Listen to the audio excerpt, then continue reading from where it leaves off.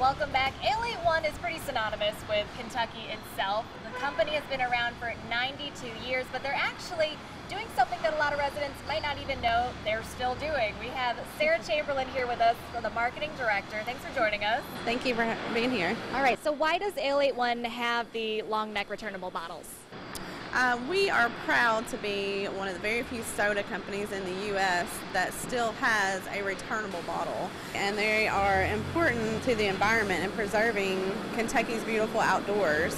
We actually are a part of something called 1% for the Planet, that we donate 1% of our sales of the returnable bottles towards that. And then that can go towards preserving Kentucky, the bluegrass, especially the Red River Gorge, and just preserving that for generations to come.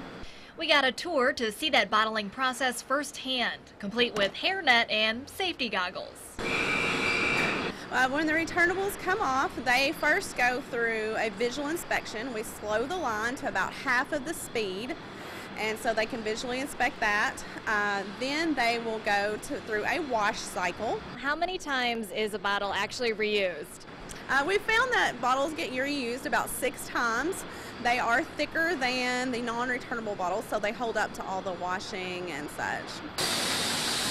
And then they go through actually a digital inspector, which has an infrared light that shines through the inside of the bottle, looks for any abnormalities. And then we actually do all that once again before the bottles are actually filled. So they get inspected a total of 4 times on the line. So if anyone's saying, are these really clean? What's your answer? They are definitely clean, I promise. This is the filling process. So the filler is in the middle. So first the bottles get filled and then they get crowned.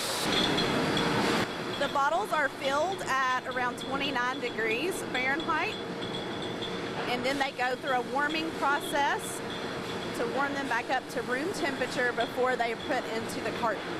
So what is this officially called here? This is our shrink wrapper.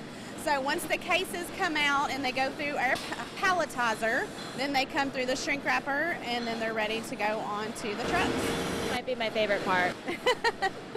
It's pretty neat. Then you have the finished product. How long is that process from the time the bottle kind of shows up here till it goes through and is cleaned out all those times? We run probably around 2,000, 2,500 in a day.